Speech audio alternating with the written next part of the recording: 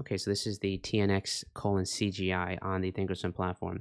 This bottom formed right on time. There was a low that was due 722 to 930. We then formed our bottom. You see a clear base that formed, and now we're having a rally into a very important area from 4.04 to right around 4.17-ish here in the 10-year. Do we fail around this area? In the short term, I will show you there are good odds of still one more test upcoming, but after that, we'll be watching it to see a sell-off get underway here in yields and a bottom that forms in the treasury market. That is a very interesting opportunity here.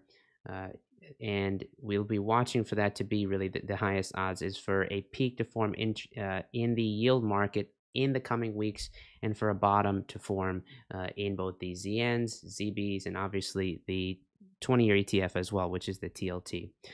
So that's the look there. If we jump over to the daily chart, a low that is due here 1014 to 1023. What is the cycle structure?